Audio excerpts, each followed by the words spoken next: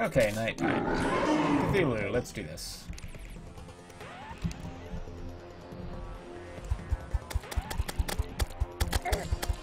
$3,600? Okay. Oh, dope. Treasure bag. Gimme, gimme, gimme. Cthulhu mask. Corrupt seeds. Unholy arrows. And menacing shield of Cthulhu. Equipable?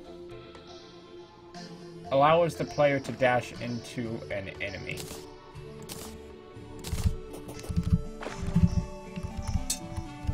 Whoa! That's hilarious.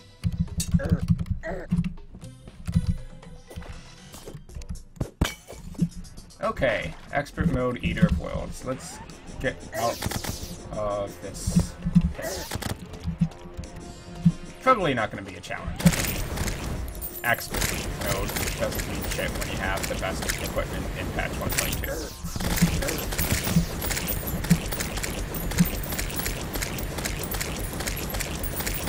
I think I just became the Butcher or something. He seems a little bit longer than he used to be, but damn. Yeah, warm fodder is right. Where am I getting those beetles from?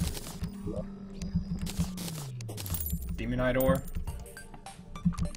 It's actually kind of quite a bit of money for a non-hard mode boss. Damn. Oh, treasure bag.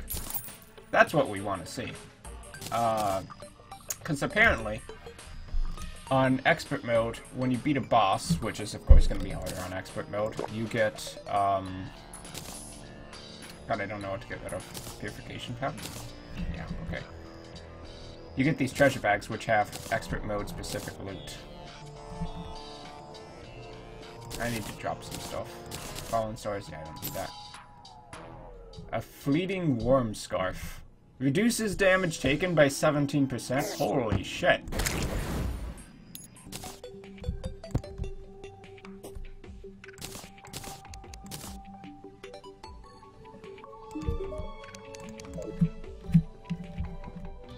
Oh, there we go. Nighttime.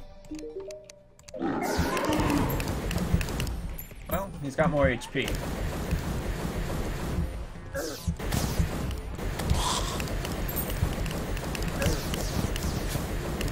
I don't think it used to just kind of jut out with those hands against you out of nowhere in the previous AI, so I think that was a cheap shot it took at me. And I actually dropped to 400 against the normal mode boss. Okay, there definitely weren't skulls flying out of Skeletron before. The fact I took a reasonable amount of damage there kind of scares the shit out of me.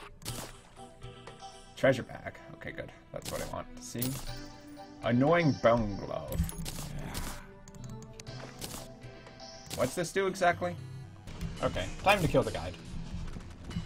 Guide, I'm sorry. You were so wonderful to me here, but I need to get to hard mode. Rip line.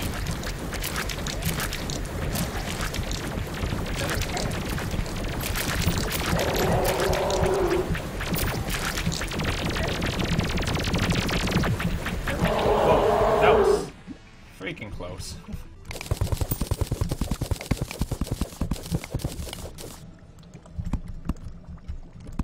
I can't see shit.